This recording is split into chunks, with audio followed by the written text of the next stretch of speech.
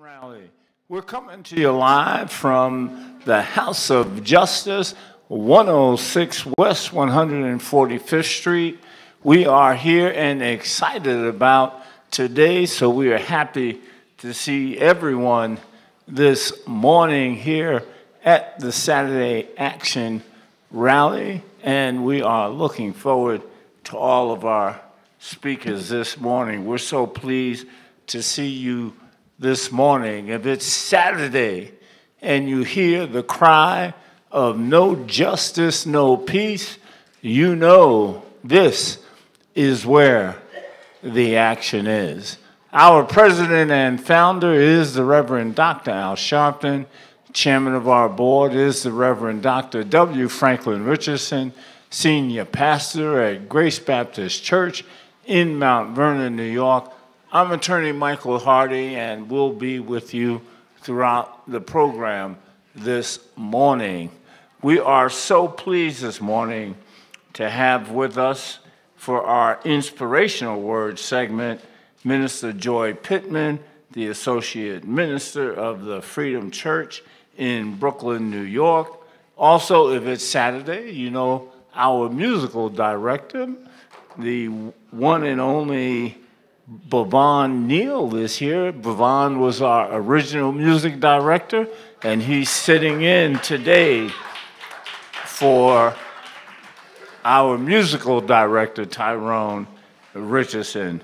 Also, if it's Saturday, we know that our dear sister, Darlene Crawford, will be here to ask you what's on your mind. That's right. She wants to know what you're thinking about. There's so much going on around the world, around the state, around the city, in your own household, that there must be something that you're thinking about that's on your mind that you can share with Sister Crawford. And we want you to do that. We're looking forward to it. If you've not had a chance to let her know what's on your mind and you're not here, you can still do so. You can call 877-626-4651, or you can email what's on your mind at nationalactionnetwork.net. And of course, the Reverend Dr. Al Sharpton is in the house. So you want to call somebody. You want to tell them the action is on the air. The Reverend Dr. Al Sharpton is in the house and getting ready to come to you. Brothers and sisters, we always remind you that the NAN Youth Huddle will meet on Monday, March 25th, here at the House of Justice Auditorium. So we want you to spread the word and get into the action with our youngest and brightest dreamers of today and leaders of tomorrow. For more information on the Youth Huddle experience, you can call 877-626-4651 or email nanyouthhuddle@gmail.com. Today, Saturday, is at 5 p.m. Tomorrow, Sunday, at 5 p.m. You want to make sure that you are tuning in to MSNBC's Politics Nation with Al Sharpton. That's today, Saturday, 5 p.m. Tomorrow, Sunday, 5 p.m. You want to make sure that you are tuning in to MSNBC's Politics Nation. So with all of that, again, the Reverend Dr. Al Sharpton is in the house, but Dr. Alvin Ponder is going to come to you right now and give you some more information. He's the Vice President of the New York City chapter, and let's give him a welcome. Thank you, Attorney Hardy. Good morning, brothers and sisters, listeners and viewers, and thank you for tuning in to another Saturday Action Rally with the National Action Network. Here's some information to keep you in the know. NAN Convention 2024. In just a few short weeks, National Action Network's annual convention kicks off in New York City when we will be celebrating 33 years of fighting for justice. It all goes down at the Sheraton New York Times Square Hotel in Midtown, where thousands from around the nation and even from overseas will gather from April 10th through 13th for NAN's yearly conference. It's guaranteed to be another historic convention. Members of the Biden administration, congressional, Senate representatives, city and state elected officials, and a host of artists, media personalities, clergy, activists, and many more will be in attendance. Assistant Attorney General Kristen Clark, Robert F. Smith, MSNBC's Joe Scarborough, Dr. Michael Eric Dyson, U.S. Ambassador Linda Thomas Greenfield, National Urban League's Mark Morial, Maya Wiley, and New Jersey Governor Phil Murphy are just some of the featured speakers at this year's convention. Now, the annual Keepers of the Dream Awards Dinner, which is going to be on Wednesday, April 10th, will honor Whoopi Goldberg. My man Jeffrey Wright. Did y'all see American Fiction? I did. Michelle Gatson-Williams, Global Head of DEI at BlackRock, and Dr. Philip Ozua, President and CEO of Montefiore Medicine. The Women's Empowerment Luncheon this year celebrates Stacey Abrams, Micah Brzezinski, Alexis McGill Johnson of Planned Parenthood, and other trailblazing women. Gwen Carr, the mother of Eric Gardner, Philonise Floyd, and Terrence Floyd, the brothers of George Floyd, Sabrina Fulton, mother of Trayvon Martin, and Rodney Wells and Rovon Wells, the parents of Tyree Nichols, will all be featured on a panel about transforming grief to action for social justice. Now, there'll be a fireside chat with MSNBC's Joe Scarborough on April 11th at 10:30 a.m., as well as a fireside chat and book signing with MSNBC's Joy Reid on that same day at 1:30 p.m. Again, the convention runs from April 10th through 13th. These are just a few of the highlights from what will be another impactful, inspiring, and legendary NAN convention. Get ready for 4 packed days, action-packed days of engaging panels, breakout sessions, plenaries, and plenty of networking and movement building as we renew our spirits and strategize for the year ahead. The details about the annual convention, including speakers and a breakdown of the program, will be updated on our website at www.nationalactionnetwork.net. And be sure to register now. Register on our website. It's free. And check back soon for more information, again, on the website for NAN's 2024 convention. We're excited. The fight for DEI. For the 12th week in a row, National Action Network and Reverend Sharpton have gathered in Midtown Manhattan outside the offices of hedge fund billionaire Bill Ackman to protest his vile smear campaign against former Harvard President Dr. Claudine Gay. Last year, he not only targeted Gay, but also went after diversity, equity, and inclusion programs which are now under attack all across the country. You've seen it in the news, in academia, business, and virtually everywhere. Every Thursday at noon, NAN and supporters convene outside of Ackman's Midtown office to chant in unison, when DEI is under attack, what do we do? Stand up, fight back, and what do we want? Justice. When do we want it? Now. NAN's sustained weekly protests have garnered attention from a broad spectrum of individuals and groups who stand in solidarity with us as we fight to preserve DEI, whether it's higher education, Wall Street, media entities, or anywhere else.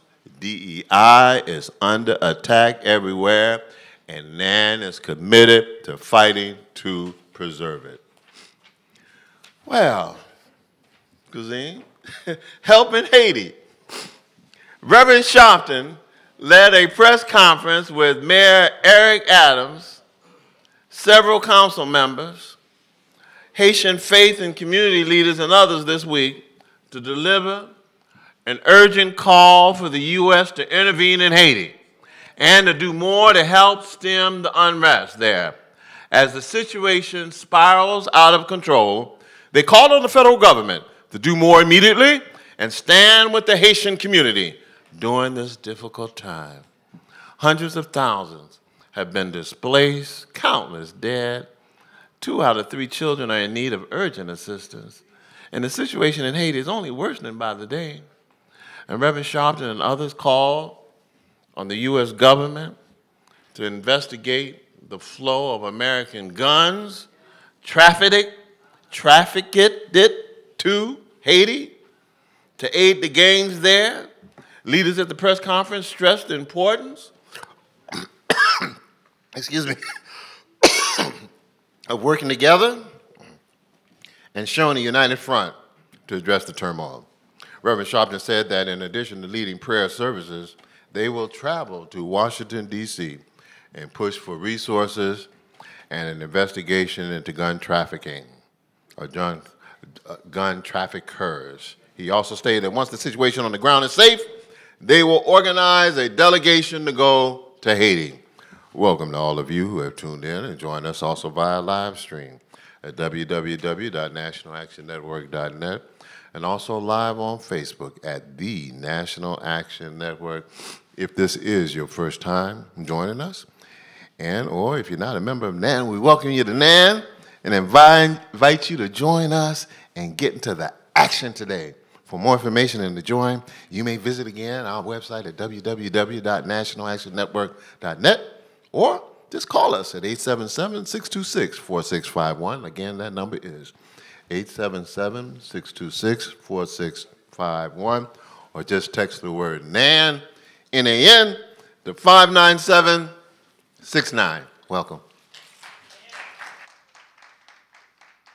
All right, thank you, Dr. Ponda, for those announcements. Right now, brothers and sisters, our dear sister, Nancy Darlene Crawford, is coming to you to ask you what's on your mind. Good morning. Good morning, National Action Network family. We are here with another weekend segment of What's on Your Mind, where you, the membership and community base, share with us your thoughts. We're going to say good morning to you, my brother. Give us your name and one thought of what's on your mind. Good morning. My name is Ernest Waters, and what's on my mind is DEI. There's a lot of us that march and don't know, so I broke it down. DEI, diversity, including of involving people of all social and ethnic background. Inclusions, well, equity, the quality of being fair and impartial. That means they have to be fair to all the people that they give the jobs to. Inclusion, including within a group or structure, and that's all of us, and that's why we fight. And I want all y'all to remember that, because that's important. So you will get out there and march. You should know what you're marching for and about. It's not just being in the march, it's knowing it. So when somebody comes up to us and asks us, we could tell them what it is. Thank you. Thank you. Thank you, my brother. Good morning. Give us your name and share one thought of what's on your mind. Good day, everybody, and God bless everybody. My name is Sister Reverend Word. I'm from Heaven, born in Harlem. I'm 72 years old and new, and I'm a National Action Network lifetime member. Of course, what's on my mind is Bible scriptures. In particular, Christ Jesus supported all people to have human rights, but he emphasized that women have rights. Today, women who are citizens of the United States have to really behave like they're citizens of the United States, and that includes voting. Voting is a right that all women did not have at one time. Now that we have the right to vote, use your right to vote, women. Please, we need to have elected officials who support women's rights to choose whatever is necessary for them to live a peaceful, safe life. God bless you all and good day. Okay, thank you so much for sharing. And those of you that are in line, please keep in mind, I asked you to share one thought, briefly, one thought, so that everyone will have the opportunity to speak. Good morning. Give us your name and briefly share one thought of what's on your mind. My name is Kazembe, Peace NAN family, Hotep, but I have to say hi today. As a Pan-Africanist of Barbadian descent, A, B, C, D, E, F, G, H, I. H comes before I. Haiti before Israel. An allocation of resources, as has been said already and will be said again, but cannot be said enough. Haiti is a place that played a role in America's independence. At that time, Israel was a part of the Ottoman Empire. It did not exist. Haiti is not in the condition that it is because of the lack of Haitian strength. It's because of destabilization by the so-called core group, France, Canada, Brazil, and Chile. And so, although we need Haitian sovereignty and for the Haitian people themselves to make for a better quality of life, those of us outside of Haiti can play a role because, like I said, Haiti did not get that way by itself. So in conclusion, I endorse and look forward to African-American leadership, political, business, etc., to be more engaged, especially in this presidential year regarding Haiti. Okay, thank you so much. Thank you so much. Good morning. Give us your name and briefly share one thought of what's on your mind.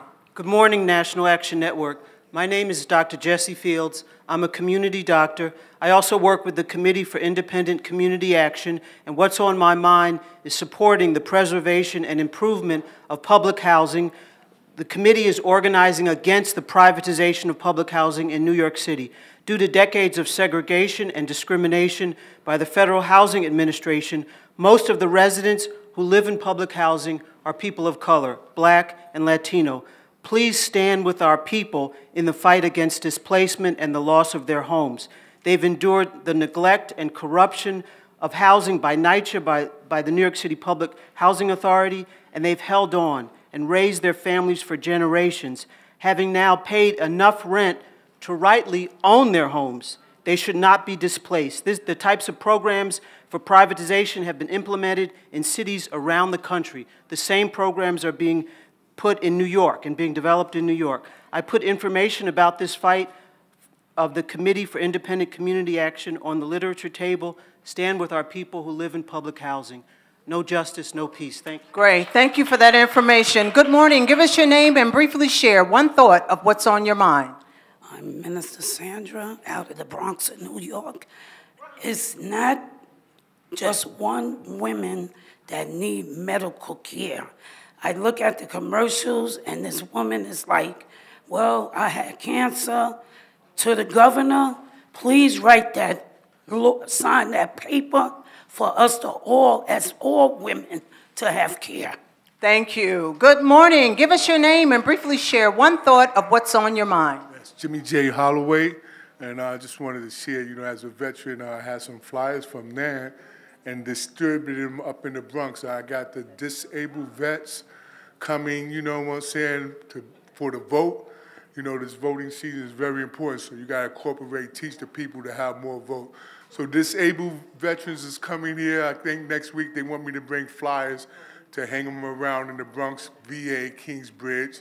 We got to inform a lot of people, as many people we can inform to get them to vote, because this vote in session is very important what Trump is, what he's doing. Okay, great. Thank you so much. We have run out of time, and I do apologize to those of you. You can get back in line next week, and hopefully you can share what's on your mind. That concludes this weekend's segment of What's on Your Mind. We appreciate you tuning in. Back to you, Attorney Hardy. All right. Thank you so much, Sister Crawford, for this week's What's on Your Mind. Right now, brothers and sisters,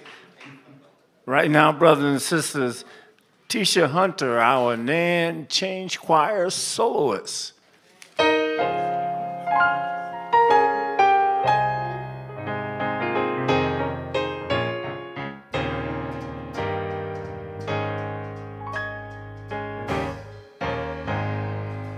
A change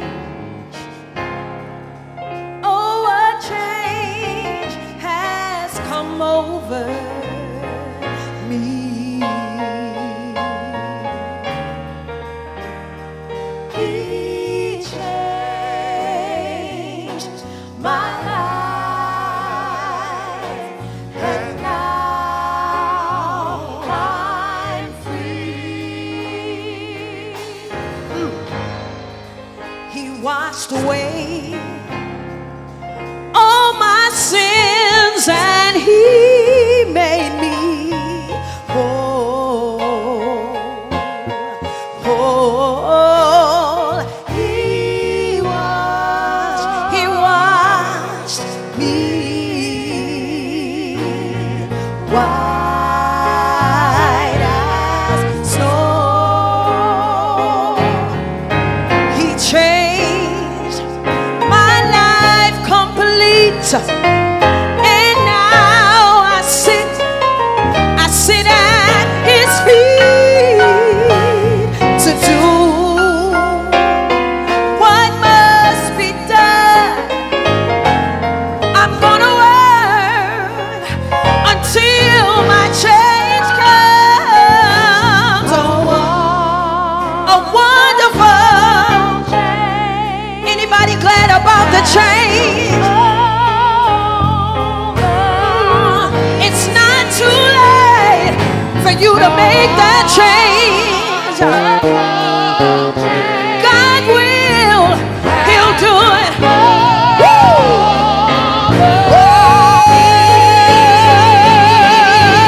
He changed my life complete. And now I sit at His feet to do what must be done. I'm gonna work until my change comes. I'm not where I wanna be, but thank God I'm not what I used to be. Change, yeah, I changed. God did it for me. Woo! Change. God did it for me. Woo! God did it for me. And I'm so glad about it. Is there anybody glad? Change. Woo! I'm so glad. Woo! A wonderful has come over.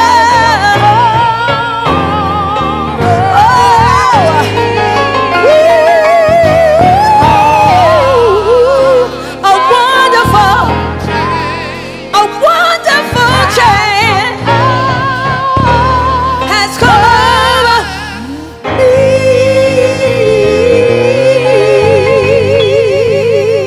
Hallelujah. That is our NAN Change Choir soloist, Tisha Hunter, of course, accompanied by the NAN Band and under the direction of our musical director today, the one and only Bhavan Neal. Right now, brothers and sisters, as you know, it is Women's History Month, and during Women's History Month, we always have the Women's Auxiliary that presents special speakers throughout the month, and they will bring their presentation now. Verna Parker, the treasurer of the Women's Auxiliary, will introduce our guest speaker this morning. Let's welcome Sister Parker. Greetings and good morning. The women of NAN are in the house and on the move, connecting, supporting, and uplifting the movement and our causes, and activating women on the ground to be engaged and involved in the change we wish to see. The Women's Auxiliary of National Action Network's New York City chapter organized to energize women in the city to show up, be involved, and have a voice. We support the chapter and leadership that work in ways that work to sustain the network and its grounds. We work to connect and empower the next generation for success. We do these things through various activities and initiatives that are bolstered through the organization. We are preparing to honor community leaders at our 26th Annual Woman of Excellence Men of Vision Awards, which will be held right here at National Action Network, 106 West 145th Street in the Village of Harlem on March 30th, 2024 from 2 p.m. to 7 p.m. For tickets, you can see our Women's Auxiliary President, Lisa Goldie Harps, or call 877-626-4651. Today, the Women's Auxiliary, under the leadership of our chairwoman, Kathy Jordan Sharpton, are wearing shades of pink which symbolize loving and kind gestures. Our guest speaker for today is Marsha R. Bonner. Marsha is a recognized diversity, equity, and inclusion empowerment speaker, human rights activist, domestic violence advocate, community collaborator, senior human resources executive producer, host and a luminary for change and acceptance. Marsha garnered international acclaim after her appearance on ABC's network television program, What Would You Do?, in an episode titled, Hairdresser Disapproves of Interracial Customer. The video of her appearance has received over 100 million views around the globe. It caught the attention of ABC News Nightline, which aired a clip of Marsha in a news segment about What Would You Do?, hosted by veteran news correspondent John Quinones. Marsha speaks to audiences from her inspiring journey from the Brooklyn streets to the corporate streets. Marsha is founder of the Hugs movement, helping us grow spiritually to advocate appreciation of humanity. Some of her many accusations are the 2021 Crain's Business Weekly LGBTQ, 2018 Black LGBTQ Power 100, and her most important award is the 2015 National Action Network Women's Auxiliary Women of Excellence Men of Vision Awards. Let's give a big NAN welcome to Marsha R. Bonner. Woo! Whoa, that's a lot. Have mercy, have mercy. Change. Good morning. My name is Marsha R. Bonner, and my pronouns, diversity, equity, and inclusion in the house, is he, is she, her, and hers. And it is truly an honor to be a part of this wonderful Women's Month celebration. I would like to take this time to thank Reverend Al Sharpton, founder and president of the National Action Network, Dr. Kathy Jordan Sharpton, NAN's NYC Chapter Women's Auxiliary Chairwoman, Lisa Goldie Harps, president of NAN's New York City's Chapter Women's Auxiliary, Verna Parker, assistant treasurer of NAN's New York City Chapter Women's Auxiliary, Dominique Sharpton, the eldest daughter of Reverend Al and Kathy, who produces the live broadcast rally on WLIB 1190 AM. I was practicing that. And serves as the director of NAN's membership for over 45 chapters. And Ashley Sharpton, the youngest daughter of Reverend Al and Kathy, who is the founder and director of NAN's Youth Huddle. And the entire NAN family and each of you across the country who are listening and viewing, for inviting me into your lives today. Yes, indeed, NAN fully understands that it takes a village to make a difference. Now, I'm not going to take up too much of your time today, because when you know what your purpose is in life, it's relatively easy to share succinctly and clearly with others. Because the message you carry and deliver is not yours to own. So when Verna reached out to me and asked if I would be available to speak today, the first thing that came to my mind was, why me? There are so many women that could be standing before you, and there are days when I don't feel like I'm worthy for the honors bestowed on me. This being one of them. What I'm referring to is a condition that infects the minds of people of color. It's called the imposter syndrome. And it limits us because we never, ever feel like we are truly successful and that we are ever enough. But then that voice, oh, that sweet voice, whispered into my ear and said, why not you, Marsha? How many times I gotta tell you the same thing? Always remember who you are, and how far you've come to be able to carry a message of hope and love that I have given you to share to others. Well, so here I am, folks. Here I am. And I believe that we got a little something to share with you today. Now, the month of March, we celebrate Women's History Month. And the litany of women I can name and honor goes back hundreds of years. So when I started writing out my thoughts, I attempted to list all of the women, list all of the women that I could think of who had influenced my life in one way or another, and who have made Women's History Month so special and meaningful for me. However, after getting through the first 50 names, it dawned on me, this ain't gonna work. As the list alone would take up the entire NAN Saturday morning rally, which would not give Reverend Al time and space to share his always powerful and insightful message of hope and commitment to the cause, to the movement. And we can't have that. I'm just saying. So after thoughtful reflection, I've offered to make our time together an engaging, meaningful, and shared experience. I trust you will indulge me as I move through this conversation. So how about this?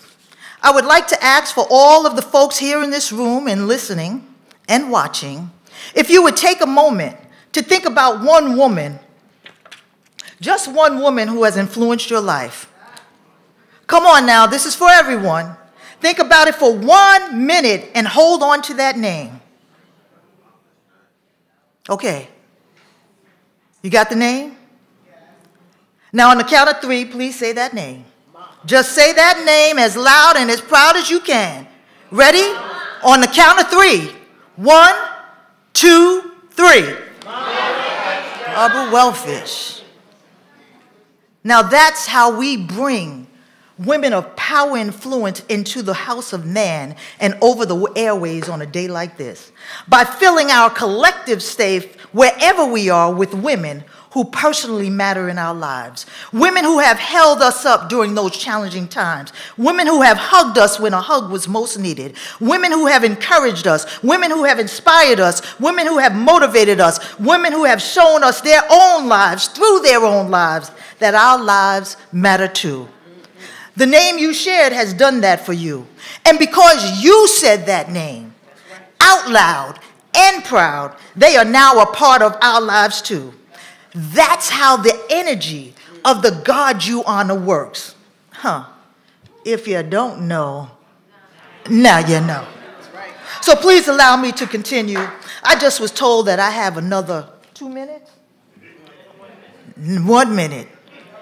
They count seconds on the sister. I don't understand. All right, so I'm just going to go right here. There was a part that I had that I was include all of us, and it's about, I'm going to say a word. I'm just going to read 1 paragraph, and then I'll be done. I'd like to take a moment to talk about something from the past, the present, and the future. Just going to take a caption from each one of the ones that I captured. When our people were captured, forced to crossing the mighty seas, and many died in the slaves and were thrown to the sea in death, we honor them by saying, still we rise. Let's move to the present. When our rights as women are stripped away from us by laws that marginalized our existence and subliminally designed to take our lives, we lift ourselves up by saying, still we rise. As the percentage, now we're going to go into the future. As the percentage of educated black women with bachelor's, masters, and doctors continues to increase across the country, it proves that still we rise. So, to close, and I'm going to play a little bit on this close here. My name is Marsha R. Bonner. I am who Verna said I am, but I happen to be so much more than that. I am a proud black lesbian woman married to a beautiful black queen. Her name is Sonora Bonner. And we have 4 children, a daughter-in-law, and a grandchild, and I'm supported by my loving mother, sister, and family members. I am an African-American senior business executive leader who specializes in human resources, diversity, equity, inclusion, and belonging. I am the founder of the Hugs Movement, helping us grow spiritually, an online advocacy community where I ask my family, friends, and followers across the world on all my social media sites to live and embrace a hugs mindset, encourage, inspire, and uplift others through your words, your actions, and your deeds. And last but not least, because you never can tell a book by its cover, I am a blessed and grateful recovering addict with 35 years clean and serene.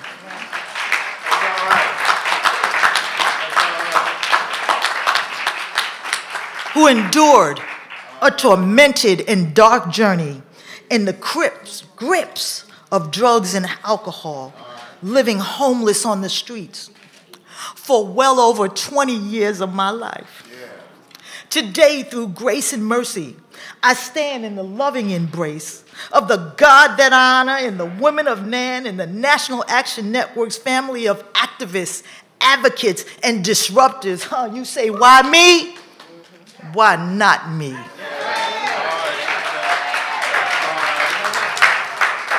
No one said the road would be easy, but still I rise. We still rise together. I appreciate your time and thank you for listening and rising with me today. Love and hugs always. Thank you. All right. And we thank you, Marsha Bonner, the Hugs Movement, our special Women's History Month segment. Brothers and sisters, right now, it is indeed a privilege to have with us coming up now. He's a historic activist. He's been involved in many of the struggles down through our history, and currently is the president of the Institute of the Black World, 21st Century. It's all about Haiti right now. We want to welcome Professor Dr. Ron Daniels. Thank you, Michael Hardy. Good morning, NAN. Haiti's on fire in the interest of time because we got to hear the Reverend Al. Haiti's on fire. Hello, Reverend Dennis Dillon. I want to give you a shout out. I am the founder of the Haiti Support Project. I also have a radio show on WBAI 99.5 FM 3 to 4 on Mondays. We will have a complete segment on Haiti. Why? Because I have been doing work on Haiti since 1995. I've been to Haiti several times, many times. There is no more, I don't usually say this, 4 more expert on Haiti than Dr. Ron Daniels. And Haiti's on fire. That's the bad news. The good news is there is a movement that has the capacity to rescue Haiti and lead the path forward.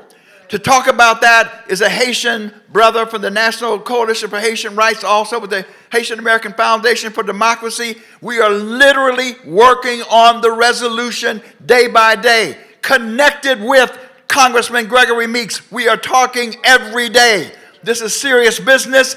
This is all the way live, and we are in the eye of the storm, and we're solving it. Please welcome Jocelyn McCalla to give you a quick synopsis of what's going on and what we can do, particularly to support the Montana Accord movement. Welcome, Jocelyn McCalla.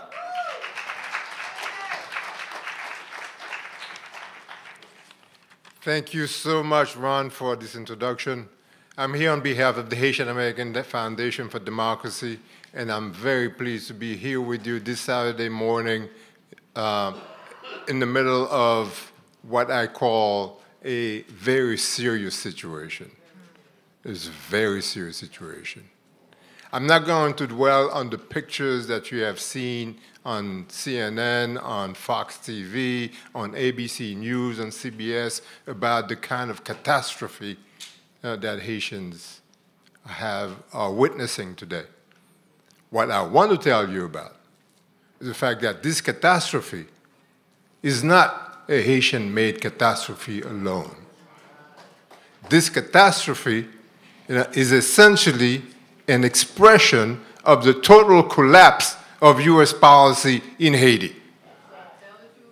It's an expression of a total collapse of U.S. policy towards Haiti. Now, Haiti, as you probably know, suffered a major catastrophe back in 2010, the earthquake. Thousands of people died as a result of the earthquake. Economy was disrupted, the government collapsed, and so forth.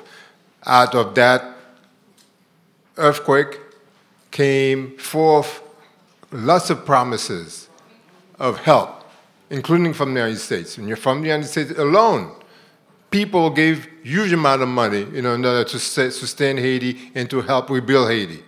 Unfortunately, the people who were in charge of U.S. policy at the time decided that the best way to help Haiti, as far as they're concerned, is to push Haiti towards elections, but elections without participation, elections that were not essentially democratic. And those elections yielded and led to the rise of a fellow by the name of Sweet Mickey.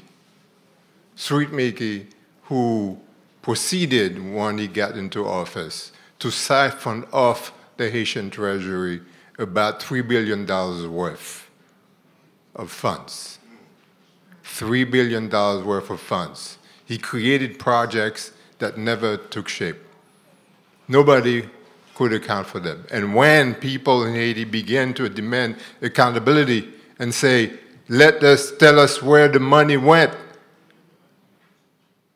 they were met with repression. They were met with repression both by police forces as well as paramilitary forces, commonly known today as the criminal gangs that have basically used a scorched earth tactic in order to make sure that the people stay down. But I'm not here to just tell you that people are scared to death about the situation and that a lot of people have voted with their feet by fleeing the area where they live because gunfire echoing all the time. But I'm here to tell you, that despite it all, the Haitians have not given up, did not given up hope on building democracy in their country. Which is why back in 2021, a huge number of people came together and said, let's try to figure it out all by ourselves. Let's try to build or come up with a Haitian solution. So they went through a process that included thousands of organizations throughout the country, many political parties, and they came up with what they call the Montana Accord. Let me tell you a little bit more about the Montana Accord. It has 431 civil society organizations signed up to the accord, 106 popular organizations, 86 political parties, and 326 individuals. This process basically said, this is the way that we are going to take back our country and make it happen. And they proposed a transition. They proposed a transition, and once they proposed a transition, unfortunately, the U.S. failed to understand it. The U.S. stuck to its failed policy. And this is why we're here today looking at a catastrophe in Haiti. Yes. You can do something about it. Reverend Al, as was announced earlier, held a presser and said, we need to have a much more robust U.S. policy in Haiti at this point. With you putting pressure on the administration, we can do it.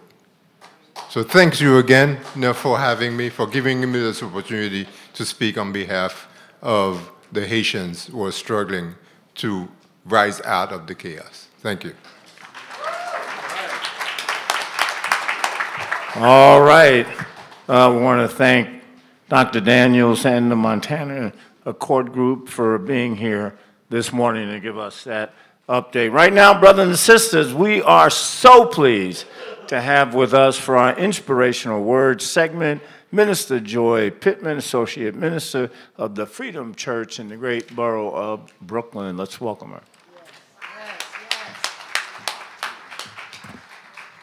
Good morning, everyone. I'd like to give honor and adulation to Reverend Dr. Al Sharpton, President and founder of the National Action Network, and Dr. W. Franklin Richardson, Chairman of the board, to all speakers, moderators, and everyone in their respective places. I want to make the most efficient use of our time together. So let's quickly go to a familiar account found in Genesis chapter 3. We'll focus on verses 1 through 6, and I'll be reading from the New American Standard Bible. Now the serpent was more cunning than any animal of the field which the Lord God had made, and he said to the woman, God really said, you should not eat from the tree of the garden. The woman said to the serpent, from the fruit of the trees of the garden we may eat, but from the fruit of the tree which is in the middle of the garden, God has said, you should not eat from it or touch it, or you will die. The serpent said to the woman, you surely will not die. For God knows the day that you eat of it, your eyes will be open and you will become like God, knowing good and evil. When the woman saw the tree was good for food and that it was a delight to the eyes and that the tree was desirable to make one wise, she took some of the fruit she ate, and she also gave it to her husband and he ate. I want to speak to you today from the subject, fake news. The story opens with a conversation between the serpent and Eve. The serpent is coming to Eve and asking her to question her, to go in her mind and think through what God has actually already given her as an instruction, or given Adam as an instruction in chapter 2. The serpent starts with questioning God's instructions to her, and Eve responds, and not only does she misquote what God says, but she opens the door for the serpent to present her with false information or alternative facts, if you will. Eve not only eats, she serves it to her husband. The serpent's strategy was to sow doubt and confusion by twisting God's words. He manipulated her influence. And oftentimes as women, we don't understand the power of our influence to change worlds. But he used the influence of a woman to shift the entire world. He presented Eve with the suggestion that God's instructions were not only negotiable, but fundamentally misrepresentative of the potential benefits that disobedience to his word could offer. Even worse, the serpent deceived Eve into pursuing what God had already provided. The serpent claims Eve would be like God after eating the fruit, but in Genesis 1:26, we are told that God had already said, let us make man in our image according to our likeness. She was already like God. On a spiritual level, this story is a reminder that our obedience to God is a non-negotiable and that our disobedience comes with major consequences. But on another level, one that I pray resonates in this room today, Genesis 3's narrative uplifts a pattern of deceit that questions and misrepresents truth, leading to misguided actions. Regrettably, the pattern did not end in the Garden of Eden.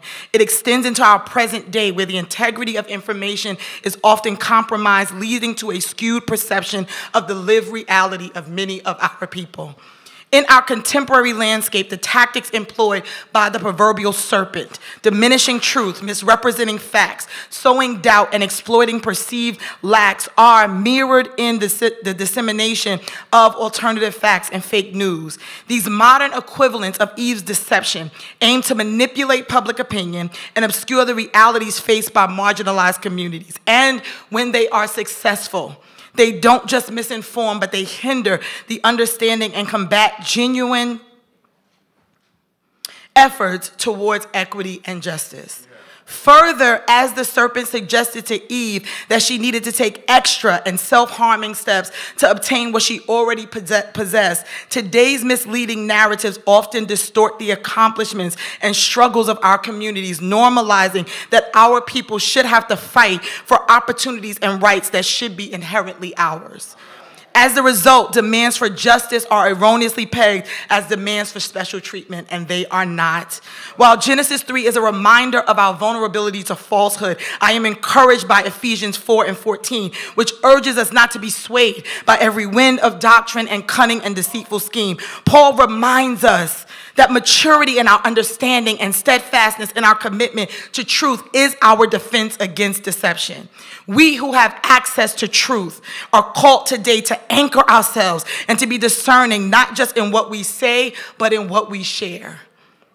We who are rooted in and committed to faith, truth, justice are uniquely empowered to recognize and challenge the alternative facts and fake news that pervade the daily discussions most of us are deeply impacted by. And because to whom much is given, much is also required, we have the responsibility to stand firm in our pursuit of equity, to elevate the true narrative of marginalized and silenced voices. So, Action Network. This is our call to action today, to cut through the noise with clarity as we come in to these political systems, as we navigate what is happening in our landscape, to uplift the silence with courage and to transform our communities into places where truth prevails, where justice is accessible to all, and where love overcomes division. Thank you.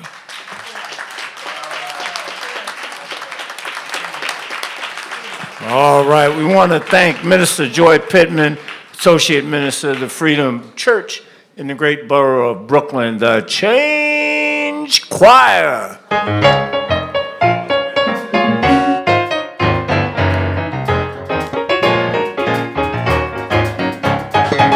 Sing the praises to our King, for he is the King of Kings. Sing the praises to our King, for he's the King of Kings.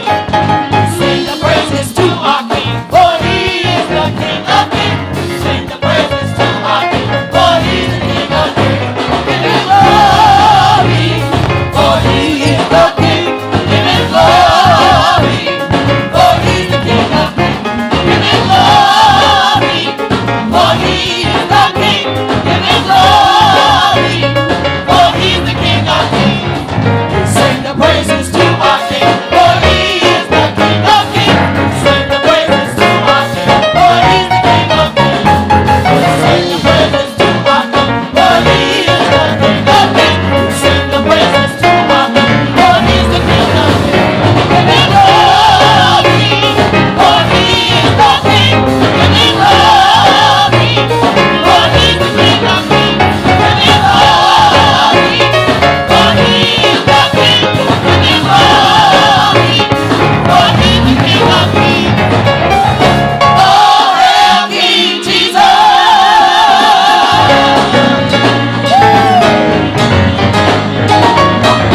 Oh, hail Emmanuel!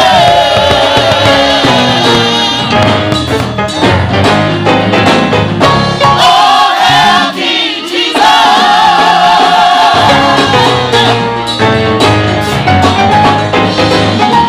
Oh, hail Emmanuel!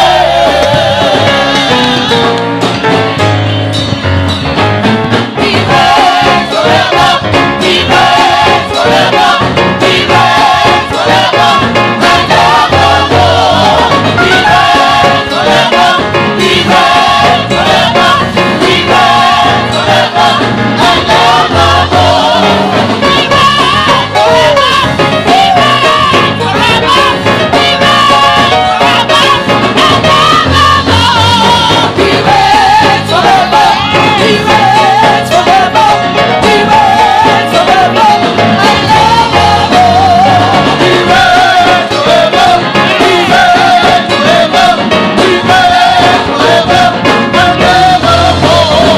He reigns forever, he reigns forever, he reigns forever, and evermore. He reigns forever, he reigns forever, he reigns forever, and evermore. Oh, hail King Jesus!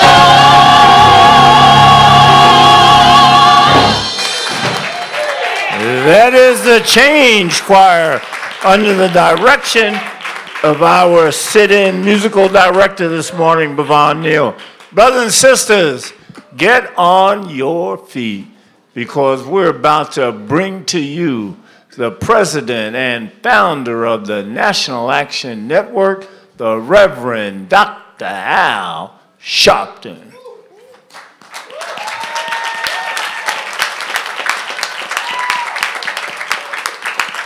No justice. No peace. No justice. No peace. No justice. No peace. No justice. No peace. What do we want? Justice. What do we want? Justice. What do we want? Justice. When do we want it? Now. When do we want it? Now. When do we want it? Now. When do we want it? Now. fist bump the person next to you. Tell them you love them.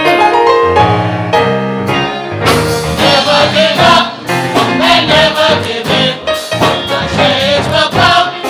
Keep faith down within. Troubles and trials won't last always. With God on our side, nothing will fly. Hold on, be strong. A better day is coming and it won't be too long. Yes, change will come. Change will come. Change will come. Starting with you. Your change will come. Your change will come. Starting with you. Your change will come. Your change will come. Never give up and never give in. A change will come. Keep faith down within. Troubles and trials won't last always. God on our side, nothing will fly. Hold on and be strong. A better day is coming and it won't be too long. Yes, change will come. Change will come. Change will come. Your change will come. Your change is gonna come. I believe it. Your change will come. Your change is gonna come. Your change will come. Your change is gonna come. Your change will come. Your change is gonna come. Change will come. Change will come. Change will come. In 1939, there was a prestigious women's group named Daughters of the American Revolution. And they would have annual concerts at Constitution Hall in Washington, D.C. 1939, the announced soloist concerto was a black woman named Marian Anderson. And they barred her from singing in Constitution Hall because of the laws of segregation. Later that year, Eleanor Roosevelt, who was First Lady of the United States at the time, and President Franklin D. Roosevelt had her speak at the open concert at the 4th of July there at Lincoln Memorial.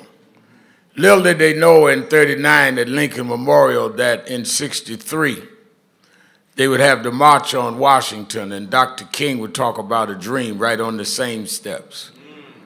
Little did they know that the dream would be picked up in our time. And this organization kept it going. The 40th anniversary we did with Mrs. King, the 50th anniversary we did with Martin III, and last year the 60th anniversary with Martin III. Why do we keep doing it? Because we believe that you can only make dreams come true if you put work behind it. From Marian Anderson to today, we never stopped, and we never will. Because somewhere in our DNA, we believe if you keep on moving, your change will come. Your change will come. Will come. Your change is gonna come. Your change will come. Will come. Your change is gonna come. Your change will come. Change will come. Change will come. Change will come. I heard Verna Parker this morning talk about how during Women's History Month we recognize outstanding women. And I thought about how when I was a youngster at Washington Temple Church in Brooklyn, a lady came through Washington Temple that I'd never had heard of this before. I was like 5, 6 years old, just a boy preaching the junior usher board. And they introduced a woman named Althea Gibson. And at that time, because Washington Temple had so many large seats, it was a large congregation. Everybody from Jackie Robinson to Langston Hughes, in fact, my sister.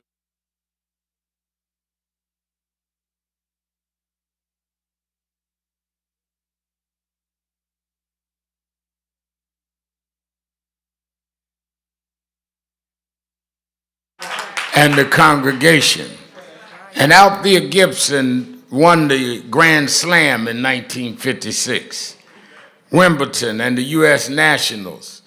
And a lot of y'all talk about those that Serena and them now, but don't know that in the 50s, when we couldn't sit in the front of the bus, in the 50s, when we couldn't use a public toilet in parts of this country, in the 50s, when we were behind Jim Crow laws, Althea Gibson, it was a lot more stress on her than it was on Serena to take that racket and beat whites in contest.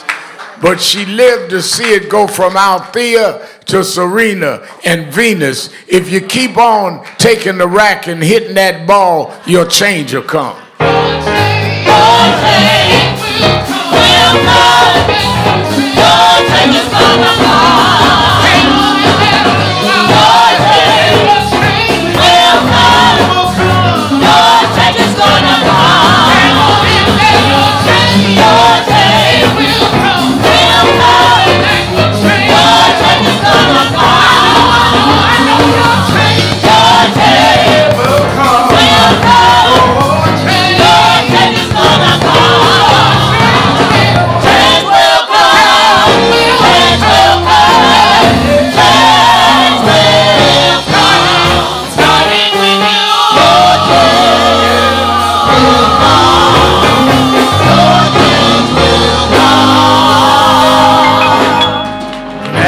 National Action Network, Change Choir, give them a big hand.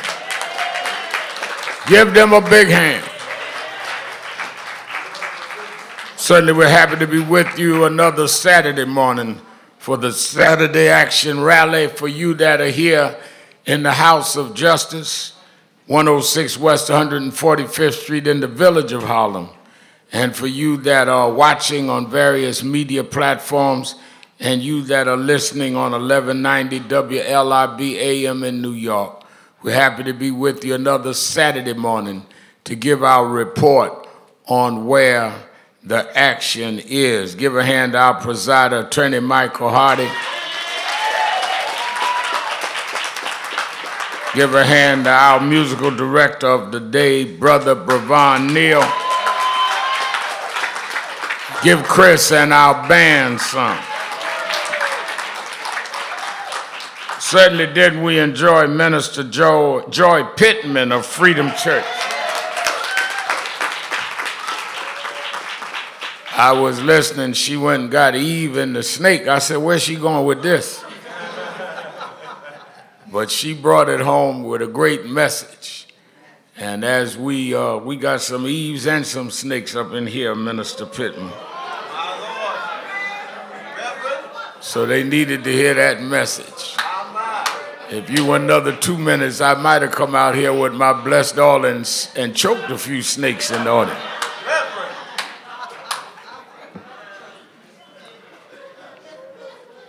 Everybody looking around trying to figure out who I'm talking about.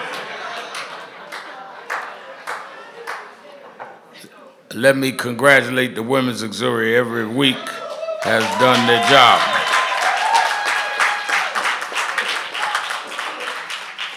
And certainly we enjoyed Marsha Bonner, give her the hugs movement. We enjoyed her as well. Let me say that first and foremost, I want to salute our Minister Ron McHenry.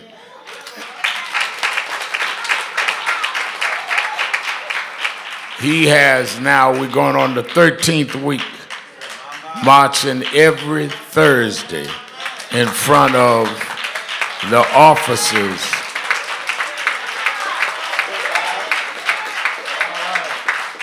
And he has done a good job. Bill Ackman, who has been the main proponent against DEI. And I'm going to talk about that more in a minute.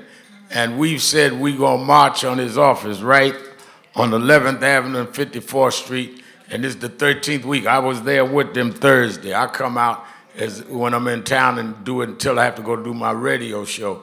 But he is there every week. Brother Christian is there.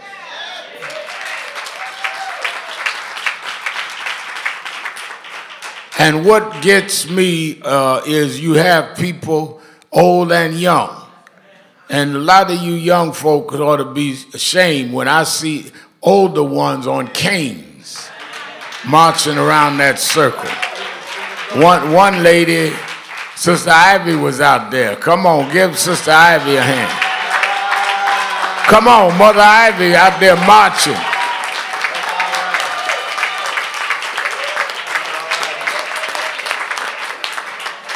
Mother Ivy, one lady in a wheelchair, was out there with us this past Thursday.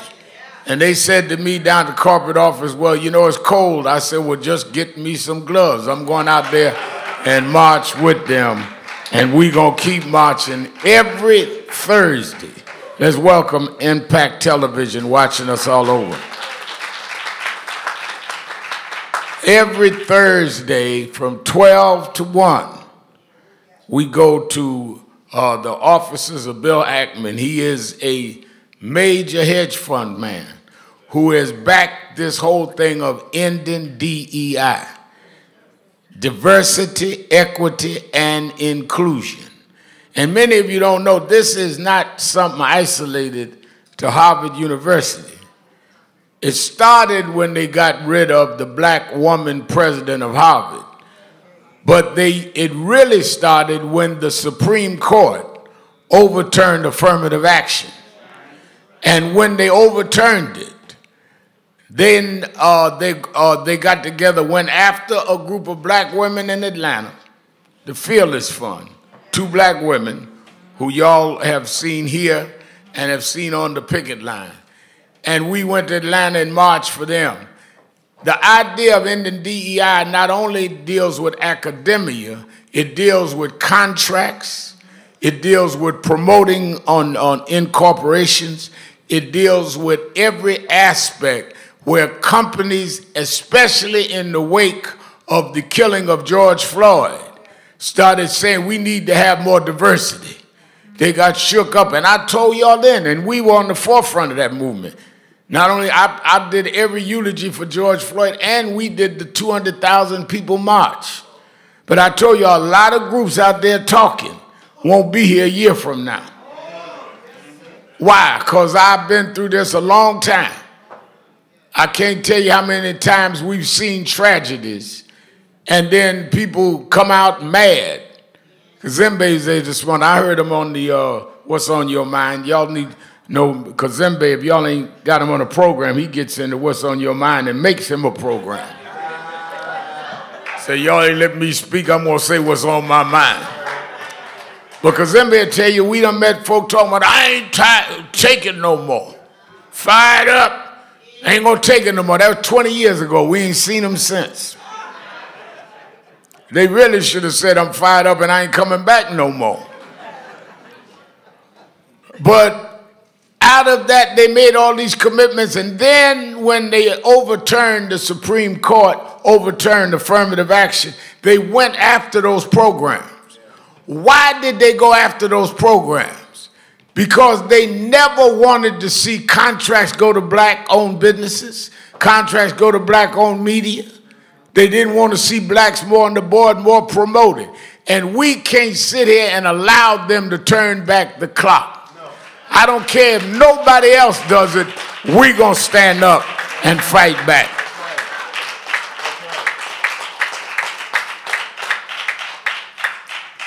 And that's why Ron and Minister Ron McHenry, who heads our coordinates here at House of Justice, and Brother Christian, you know, I always laugh when people tell me, I talk to Reverend Byrd about it all the time. So young people want to come into leadership, then come in and lead. Ain't nobody in your way. I remember when I was a teenager in Operation Breadbasket, one of the chief lieutenants of Dr. King had been killed about 2 years before. His name was Reverend James Bevel. And Bevel would come and do I used to have on Wednesday nights youth night at Bethany Baptist Church. I think sometimes about when on Monday nights they do the meetings here. And I think about I used to do them Wednesday nights at Bethany. And I said to Reverend Bevel, I was about 14. Bevel said, Sharpton, come here. I said, yes, sir. He says, you want to be a leader? I said, yes, sir. He said, I'm going to teach you how to be a leader. You just stick around, I'm going to teach you. He said, I taught Jesse how to be a leader. I was Jesse's mentor and all that. So I'm all awestruck. Reverend James Bevel is going to teach me how to be a leader. And many of y'all saw the film Selma, and I think it was Common that played James Bevel in the movie. I'm just trying to give you all the context of who said this. And week went by, Bevel ain't taught me nothing. 2 weeks went by, Bevel ain't brought it back up. And you know, I'm there every Wednesday night, anxious. Like y'all at Huddle anxious on Monday night. I'm Reverend Bevel, field director, Dr. King, gonna tell me how to be a leader. Finally, about the 4th week, he said, Sharpton. I said, yes, sir. He said, remember I told you I'm gonna teach you how to be a leader? I said, yes, sir. He said, you want to know how to be a leader? I said, yes. He said, just get up and lead then. And I said, huh? And that was it. If you want to lead, get up and lead something that makes sense. And Dr. King used to say, if you leading by yourself, you just going for a walk. If ain't nobody behind you, you ain't leading nothing. Now, a lot of folk want to come in and be a star. They don't want to lead. They want a star. You set up the audience, you set up the media, you set up everything and put me up. That's not leading. That's starring. Leading means you come through the ranks and people have the confidence in you to follow you. And that's what they're doing, and I respect and regard them. Give them a big hand.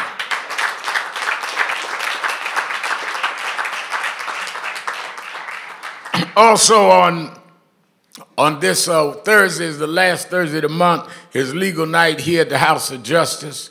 And you that have a legal issue, legal problem, that's where you can come and get in front of the lawyers. And this is a brainchild of Attorney Michael Hardy. We do it now in several cities.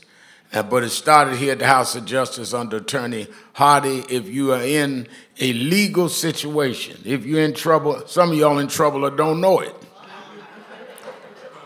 If you think you might be in trouble, come on Thursday night at 7 o'clock here to the House of Justice, and there'll be lawyers here. They don't charge any consultation fee or any thing. Make sure you are part of legal night.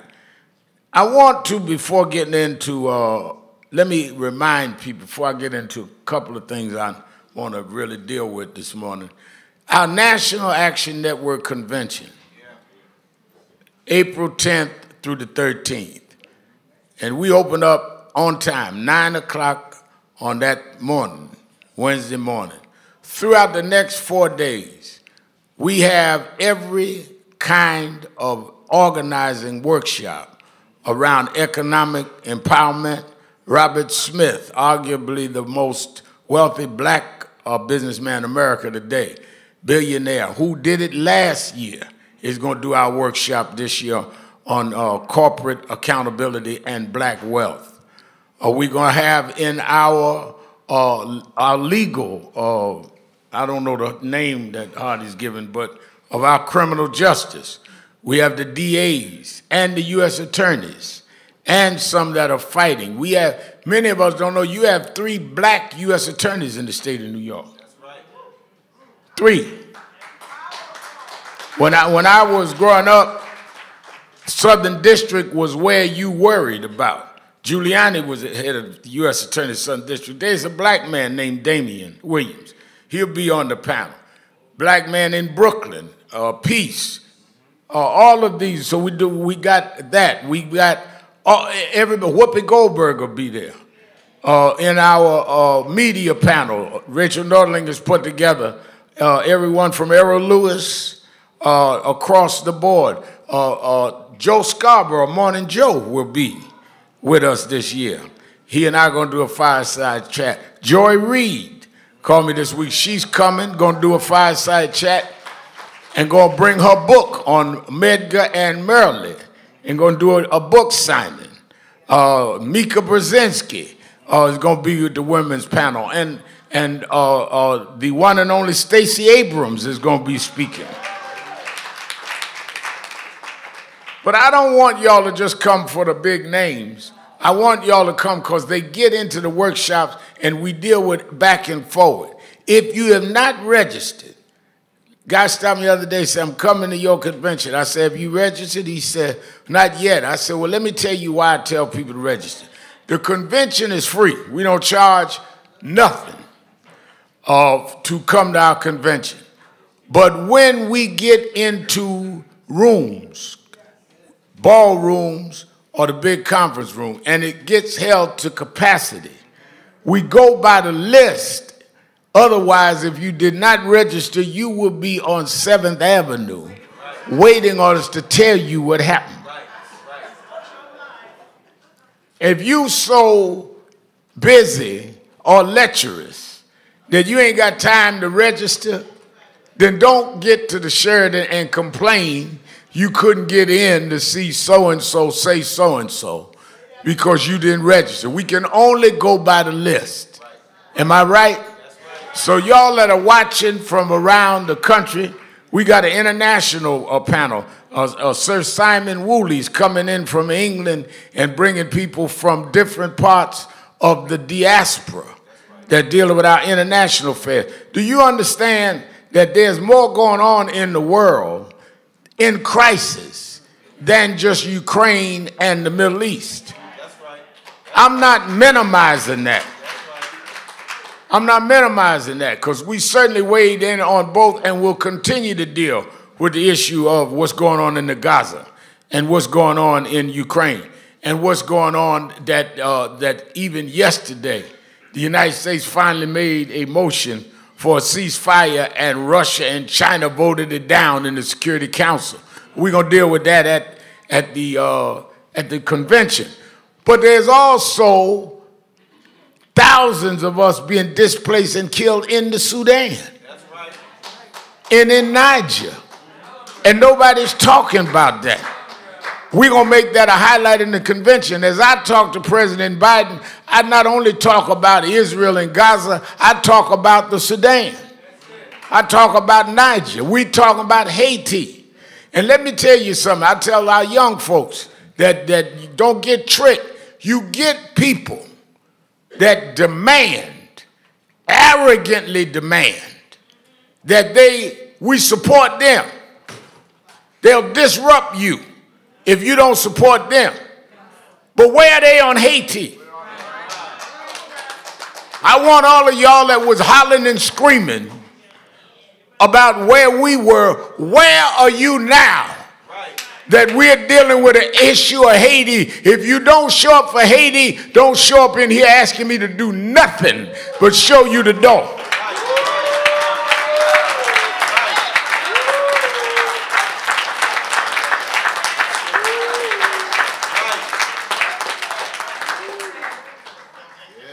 Let me be real clear. When I was 10 years old, boy preacher, Bishop Washington, who was my pastor at the time, brought us on wanted to bring us on a Caribbean tour. And let me thank Brother McCallum. Brother McCallum, stand up again, from Haitian American Foundation that Dr. Daniels brought this morning. And I see a longtime friend, stand up, Reverend Dr. Dennis Dillon is in the house.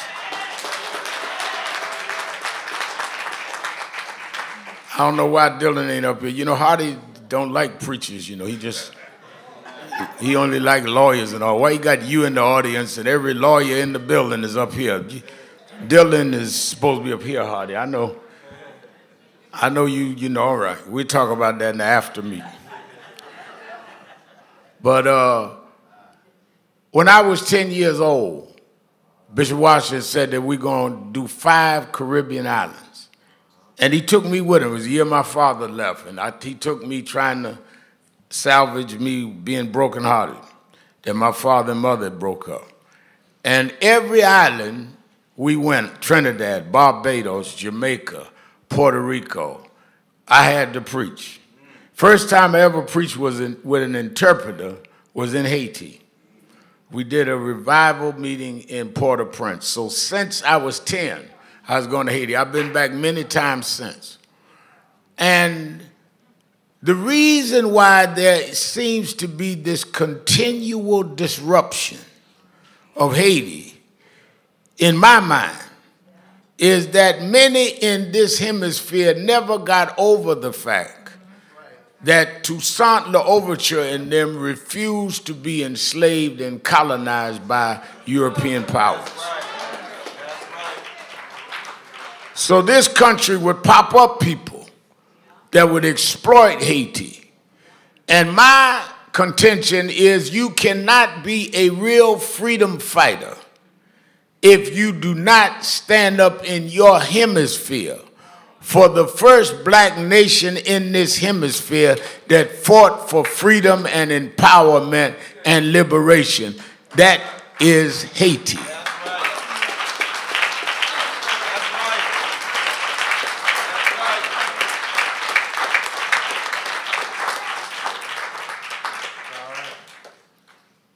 Well, that ain't my homeland. It's the homeland of freedom fighters. It's a homeland of those that want to see empowerment. How you gonna get empowerment in Bed-Stuy and ain't no empowerment in Port-au-Prince? So that's why when I saw what was going on in Haiti, Reverend Sam Nichols came with Dr. Compass and met with us 25 years ago, when there was a young Haitian young man standing on Flatbush Avenue outside of a club, and the police grabbed him, took him to the local precinct, and raped and sodomized him in the precinct. Took a broomstick and shoved it in his rectum in the basement of the precinct. I was there living in Brooklyn in that same precinct area. And his cousin called me. I ignored it because we get a lot of calls. And think people say things. I said to myself, as much as I'd fought Howard Beach and Bensonhurst and everything, I said, ain't no cop that crazy in the precinct. Show you how this thing worked. I ignored it. The next morning, a reporter from Newsday who used to write against me called me and said, Reverend Al, I said, yeah. And I'm like, what scandal you gonna try to come with now? His name was Mike McAleer.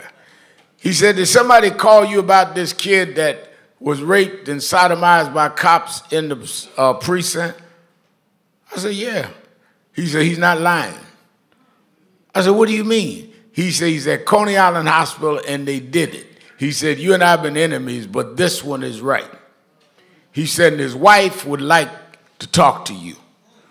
He gave me the wife's number, and I called and went to Coney Island Hospital. I didn't want to go to Coney Island Hospital because the last time I'd been there is when I was stabbed leading the march in Bensonhurst.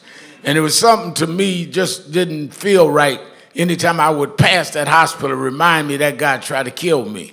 I mean, but a lot of y'all don't know how traumatized you could be. But a lot of things you need to deal with trauma. I never dealt with the trauma of it. And sometimes now people walk up behind me and I jump because that's how the guy came up and stabbed me. Dr. Jessie Fields, stand up. She was standing there in the schoolyard that day.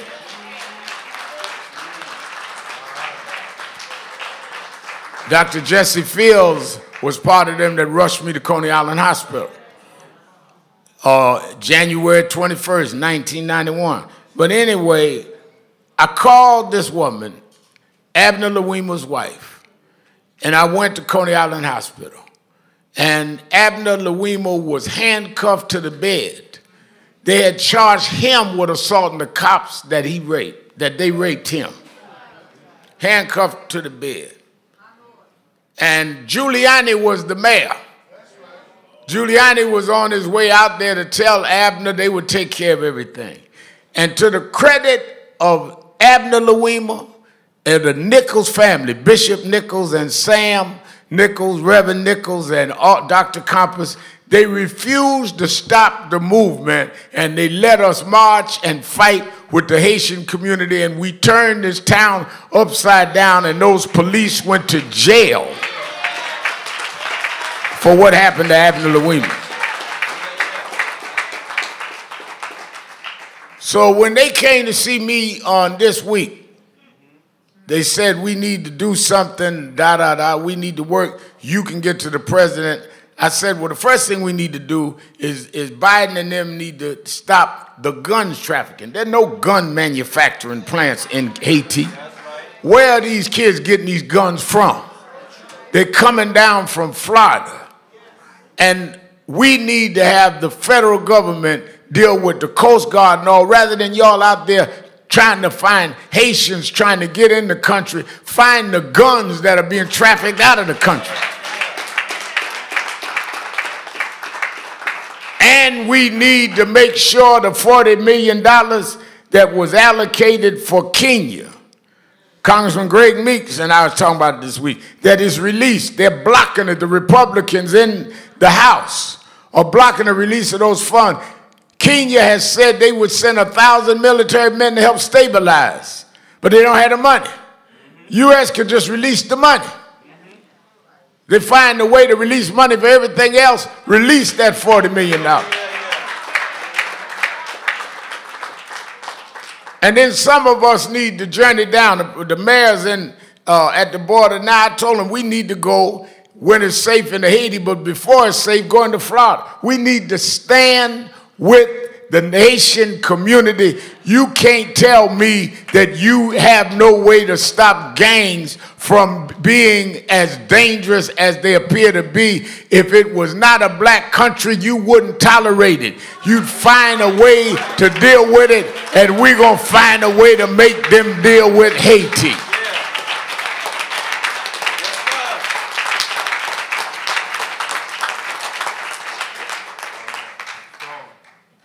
You know, and they get us psychologically into this. If whites have disturbance, let's solve it. What's the problem? Blacks having violence against each other, gangs, well, you know they're savages anyway, can't do nothing. Just let them kill off each other. With your ammunition, with your guns. These kids can't hardly afford to eat.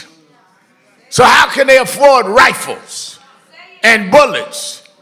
There are people in the business of destabilizing us, from Haiti to Sudan to Niger, all over the world. There was a front page story in yesterday's Wall Street Journal about Sudan, because the major media is not talking about it. I talk about it every time I get on. I got a panel on it this evening, 5 o'clock, MSNBC, Politics Nation with Al Sharpton. We're going to talk about it tonight and tomorrow night. Right. You have got to deal with, you cannot allow them to whitewash what's going on in terms of international affairs. We act like we can't deal with foreign affairs. I remember when I was running for president 2004, McHenry, they said, well, you know, Reverend Al, this debate tonight, we did about 23 debates. They said, the debate tonight is on foreign affairs. It's not your sweet spot. I remember Jesse, I told him, what do you mean it ain't my sweet spot? I am a foreign affair. That's how we got here.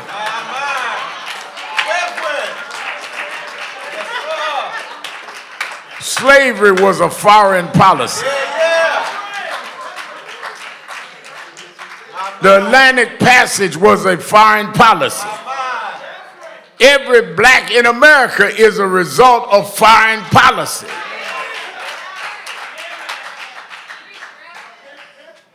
Do you understand international trade? We are international trade.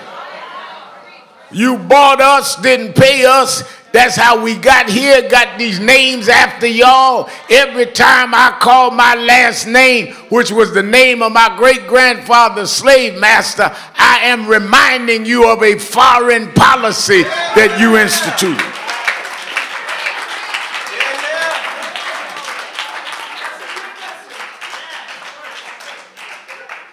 So I want us to stand with the Haitian community,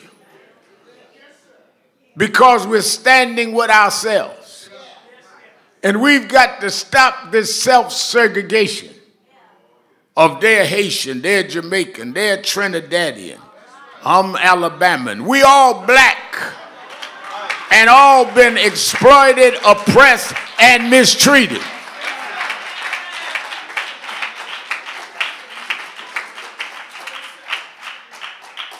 If I came and kidnapped you and brought you to my house and made you and your family work for me for nothing, and when it was time for you to rest at night, I put you in the living room, your children in the bedroom, your wife or husband in the second bedroom, you look like a fool coming out in 2 weeks talking about, I'm a bedroom Negro. No, I'm a living room Negro.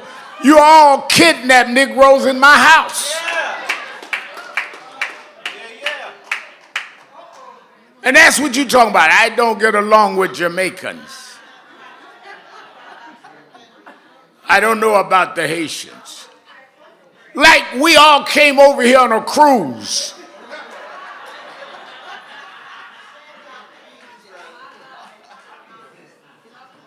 We wasn't on no ocean liner cruising and got lost. We was kidnapped and forced into slavery, sold like a bar of soap, and had to fight our way back ever since. And the fight is not with each other. The fight is the systems that want to keep us all down.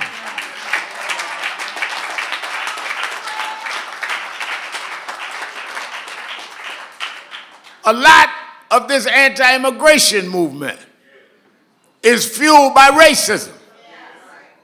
When you hear Trump calling Haiti and African nations S-hole countries, and he's talking about building a wall because he's talking about Mexicans and Ecuadorians and people from Venezuela. He ain't talking about no wall on the Canadian border. Hello. And he's not anti-immigration. Two of his wives were immigrants. His mama-in-law was an immigrant. 4 of his children are the babies of immigrants. He is using this to try and inflame a racial stereotype, because he's playing to a crowd that feel that they are running low on the population and it's us against them. And they got some of you out there joining your own demise.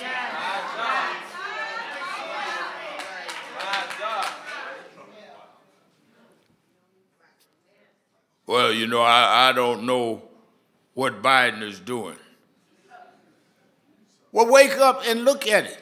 I mean, can you I was telling the guy the other day, he said, well, are we better off 4 years later? 4 years ago, we was all inside, hiding under the bed from COVID.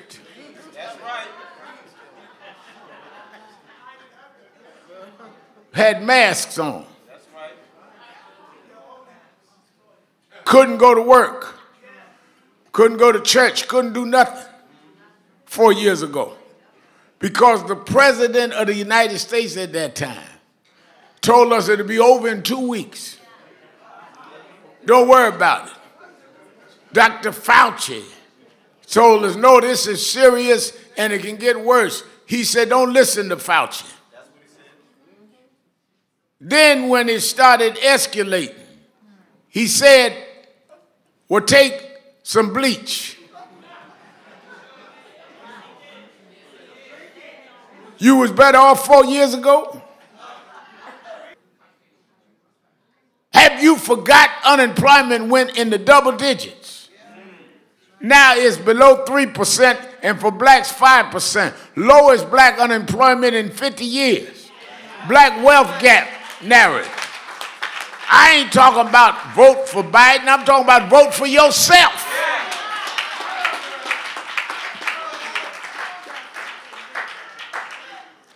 And when they see me coming, they know I'm going to stand up for something. Because I don't care how much we get, it ain't enough. President Obama used to say, and Biden say now, when Al come, he wants something else. That's right. And you know why? Because every time I walk up the steps and go in that White House, I think about how my forefathers built that White House and never got paid. And some blacks go in there honored to be in a house. I'm not honored to be in a house that you never paid for the people that served it. I come to work and represent those that you never paid.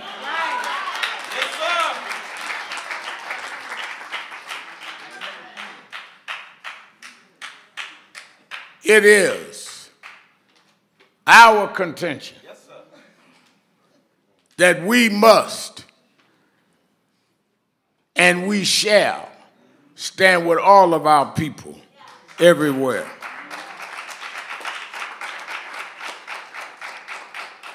And that's why at our convention, when we come out with an action agenda. And one of the action agendas must be around Haiti. Just like we rallied Dennis Dillon around Abner, we need to start some rallies. We need to put people in the street around the UN. We need to put people in the street around the U.S. mission. We need to put the pressure on.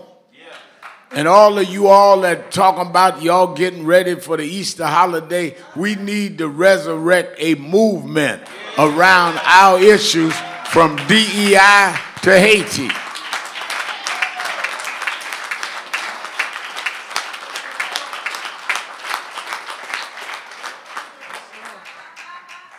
A lot of us, I look at what's going on now, a lot of us have just forgotten how to fight.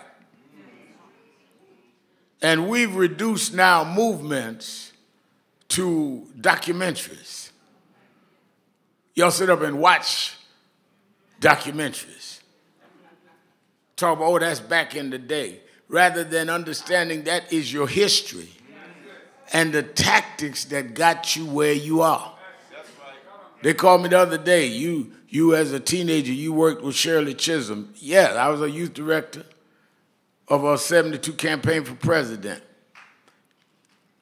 A lot of folk don't know the history. In '68, Shirley Chisholm ran for Congress in Brooklyn. She was an assemblywoman. I was 13, going to be 14 that October. Bishop Washington, as many of the ministers in that day, Bishop Washington was my pastor, was a Republican, Stephen Marshall. And the Republicans was running for president, Richard Nixon. Richard Nixon ran a Republican in Bed-Stuy who had been an epic civil rights leader, head of corps, James Farmer. James Farmer was one of the big six in '63. He didn't make the march because he was in jail in Louisiana. He was an authentic freedom fighter. But he had made a deal with the Republicans and ran as the Republican candidate for Congress against this woman, Shirley Chisholm. They got me and said, now, Al, now I'm 13. Al, your job is to be on the corners with Farmer and use the megaphone, just like Ron be out there in front of Akers' office with the megaphone. And I'm yelling farmer for Congress, and I'm whipping up a crowd so he could speak. After about the third or fourth rally, Shirley Chisholm and them would be on the other side. Shirley Chisholm looked at me and says, "Young man, you're on the wrong side." And she started talking to me, and in about 3 weeks, first time me and Bishop Washer had a disagreement, I switched over and was yelling for Shirley. And we were close from then on. When she ran for president, went on. When I look at Shirley's story that they putting on one of these streams, I think about from Shirley Chisholm to Kamala Harris. It's been one straight line. None of this happened by accident. If Shirley had not broke through the psyche that whites felt that black women couldn't do nothing but cook their food and mop the floor, Shirley broke through that. Mary McLeod Bethune broke through that. And that's why Kamala could be digested. That's why Ketanji Brown Jackson could sit up on the Supreme Court. You get to these places and forget what got you there. It was a struggle. It was a fight. It was people that never enjoyed the results of what they did, but they made sure that you did. So the least you could be is not be ungrateful. 3 or 4 weeks ago, when we were marching across the Edmund Pettus Bridge in Selma, and I'm locked arms with Kamala Harris, and we will walk, people want to know what he's talking about. I was talking about Shirley. And she was eating it up because she understands at the level she's at now. They got to run around dealing with world affairs. She's the Vice President of the United States. And she knows she didn't get there by herself. That's why some of y'all saw the other week when the Griot gave me the Griot Award and all these big entertainers out there. Everybody from Eddie Murphy to Kevin Hart, everybody you can think of. And I told them, y'all are sitting up here like your talent got you to Hollywood. You ain't the first talented Negroes in America. There were folks that had talent before you, but they were not allowed to display their talent. And it was some untalented, ungifted blacks that laid down in the gutter and went to jail. Some went to their grave that opened up these stages for you, that opened up Hollywood for you. Don't sit here with Negro amnesia.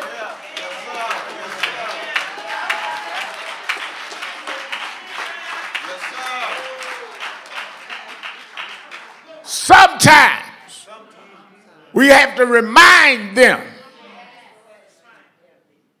how they got where they are. Even in the Bible, soon as the children of Israel got out of bondage, got across the Red Sea, they forgot the struggle. That's how they got lost in the wilderness. It wasn't that long. It didn't take 40 years to go from the promised land to the promised land from the wilderness, but they got lost. And that's what's happened today. Is Negroes has gotten lost. You forgot who you are. You forgot the struggle. You forgot the dignity and pride that we started putting in our people in the 70s and 80s. We forgot that. You done went from black excellence to rapping about you ain't nothing but a nigger. In public. Calling your mama a hoe and a bee. You lost in the wilderness. You forgot how you got there. Standing on stages that they never let us stand on. Calling yourself a nigger. Something's wrong with you. And if nobody won't call you out, I'll call you out, because somebody need to bring you back so we can finish this journey.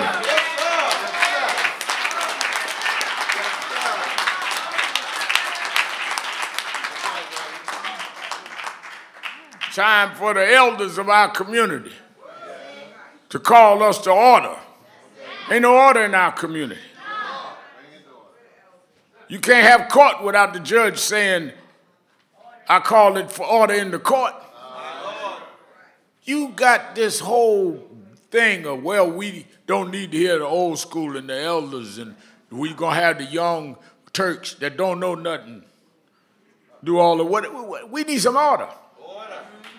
In Africa, they go to the elders of the village. And the soldiers and the giants will come out of that. That's why when Nelson Mandela died, who led Kazembe to the first democratic election in South Africa and became the president of South Africa, being the Nobel Prize winner, was heralded all over the world. But when he died, his daughter was here a few weeks ago. He said, no, don't bury me in the state capital, in the nation's capital. Madiba, you were the first president of South Africa. No, bring me and bury me out in the village. Yeah. Bury me with the elders, because he understood that the fight, the gallantry that made him what he was didn't come from the capital. It came from the village. Yes, sir. Yes, sir. And the reason why some of y'all don't last is you forgot what birthed you in the first place. That's why I don't care how many TV shows I get, how many radio shows I get. I'm here every Saturday morning because I understand where I'm rooted is where you're going to grow from.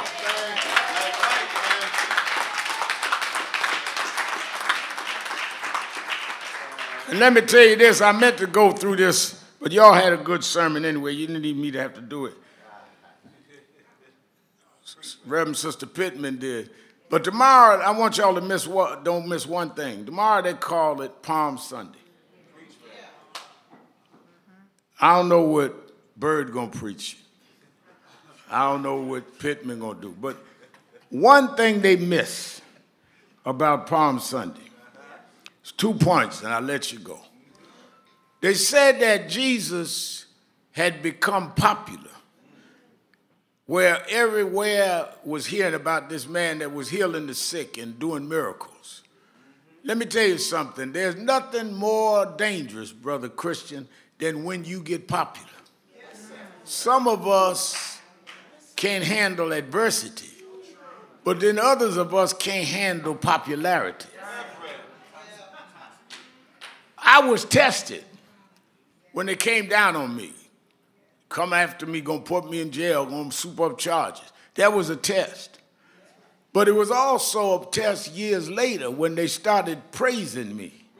The new Al Sharpton. I could have went for that. It wasn't nothing new. I was the same Al Sharpton, I just lost a lot of weight. But it wasn't nothing new.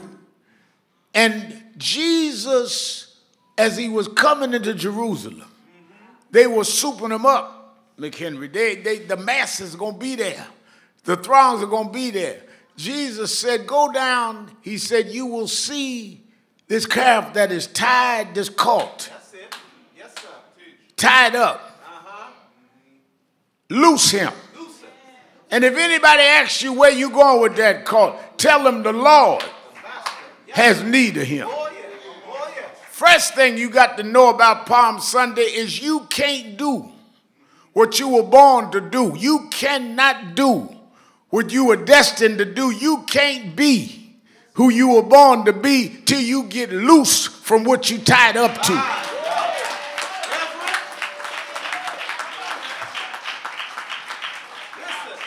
You got dreams, but you tied up. You got wishes, but you tied up. You want to be something, but you tied up.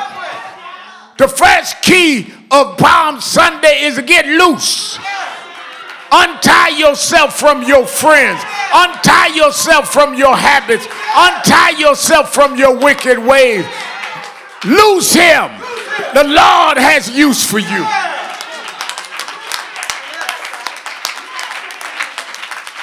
God can't use you till you get loose. Second thing is when you get loose and start riding through the city, they're going to lay palms at you. They're going to praise you. They're going to say Hosanna. My last point is don't get fooled by the palms. Because the same folk giving you palms are going to be saying crucify you by the end of the week. Reason why you get your heart broken, you've been fooled by the palms. Reason you get all upset and disappointed, you've been fooled by the palms. But I understand every Palm Sunday is followed by a Good Friday. Those that's on my side will be on the other side by the end of the week. But I don't worry about it. I used to get mad, Reverend Stephen Marshall, when some of my palm layers turn on me. I used to get hurt when those that were cheering me would turn and jeer on me. But I learned that behind every Good Friday, there's an Easter Sunday. You can crucify me. You can nail me. You can mock me. You can put thorns on my head. And you can even bury me. I can't stop the crucifixion, but you can't stop the resurrection. There is a God that promised me, if you be faithful over a few things, I'll make you ruler over many things. So I'm ready for the resurrection. I'm ready for us to get up. I'm ready for us to rise again. Stand up, black man. Stand up, black woman. This is our time. This is our day. It's time for the resurrection.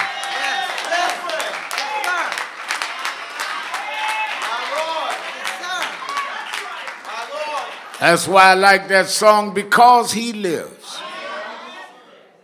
I can face tomorrow. Because He lives. Because He got up that Sunday morning. All fear is gone. Because He lives. I ain't depending on the strength of myself. My strength will run out, but He lives. He lives. I seen a black woman bring the billionaire in the court and strip him down in front of the world. Donald Trump, who called on 5 boys from this neighborhood to be executed. Now he's running around hustling, trying to get up money because a black woman stood up because he lives.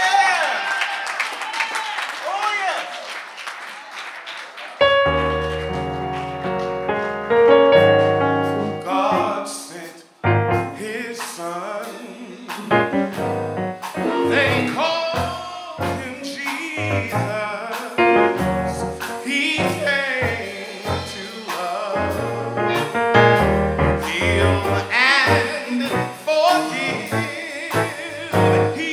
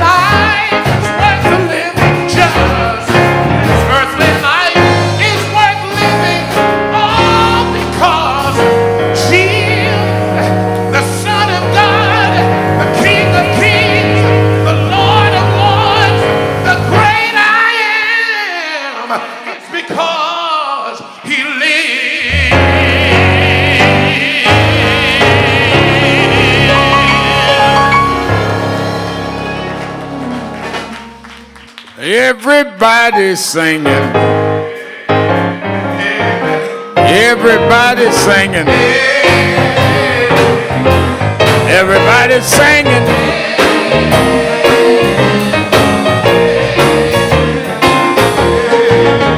Everybody singing. Sing it like you mean it. Sing it like you mean it.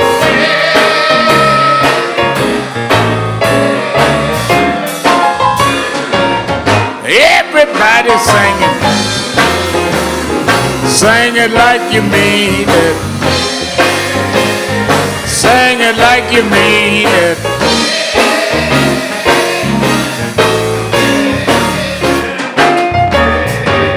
I'm gonna open the doors of the church. You had church in here today. I said church. I'm gonna open the doors of the movement. There may be someone here today that never became a member of the National Action Network. If you're here and never joined, now's your chance. Come down to me. We'll sign you up right now and become a member of the National Action Network. You that are listening on radio, you can go to www.nationalactionnetwork.net and you can join online right now. Come on.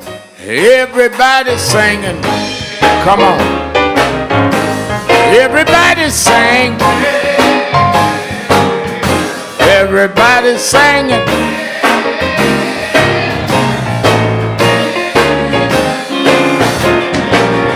Everybody singing.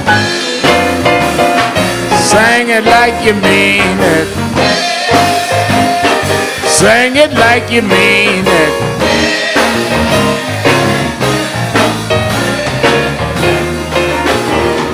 One last time, y'all.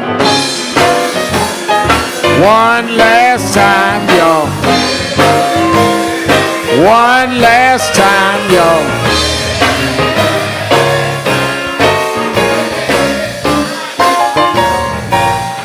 All right, all right. We're going to move quickly. I promise I'll let you out. I say by 11 on radio, we're going to be by 11:02, 11:02, 11:03. I'm going to raise our offering, take in our new member, and then we're going to shake hands. And I think they're having committee meetings. What? Volunteers for the convention is meeting this afternoon, right after the broadcast. So we want everybody to act accordingly.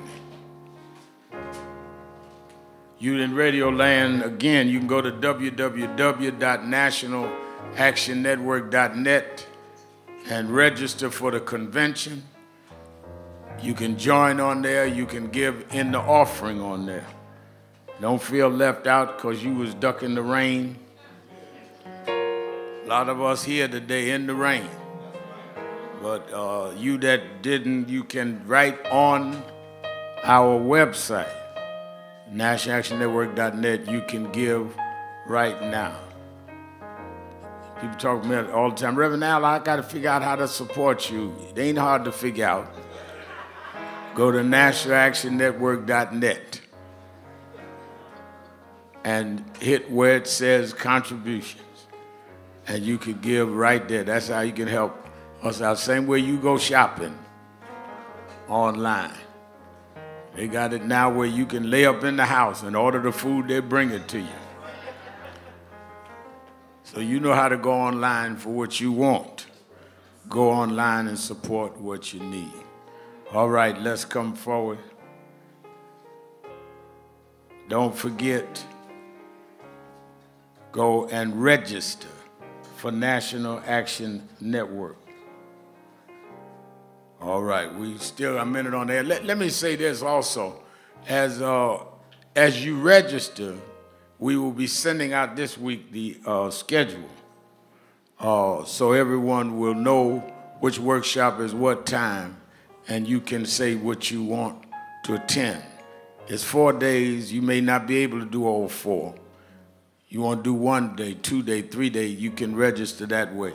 Many of our chapters, as of last Thursday, when I do chapter calls on Thursday in national staff, we got officers in 6 cities. And we've got several hundred just coming from out of town. They got a half a plane load coming from LA alone. And they did it last year. People say, why they get so many people at NAN's convention? Because we are an organization. We not having a fit. We do this every day. We have rallies here 52 weeks a year, every Saturday. So I ain't got to get up a crowd. We always got a crowd. We have our marches on Washington. The reason we have thousands is we organize. Our chapters stay organized. I'm on radio every day on not only Sirius, but in 42 cities that Kathy Hughes gave us, and I'm on TV. So, but the point of that is if you got a megaphone and not using it, then you wasn't about nothing in the first place. Hello. So we need to be able to do what we are committed to do. All right, I need everybody to give to the best of your ability. The best of your ability. I need about 10 people that can start me with $100 each. I need about 10 people. Guardians, $100. Minister Gilchrist, $100.